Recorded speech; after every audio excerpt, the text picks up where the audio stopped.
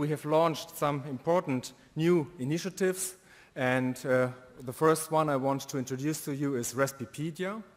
This is a wiki dedicated to respiratory medicine.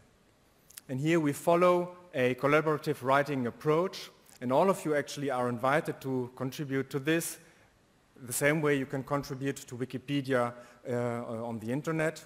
And then these contributions are edited and reviewed by world-class experts renowned in the field in order to guarantee a very good quality. This is an internal activity at the moment, open to all ERS members to provide you not only with the most comprehensive but also with the most up-to-date information about the different diseases.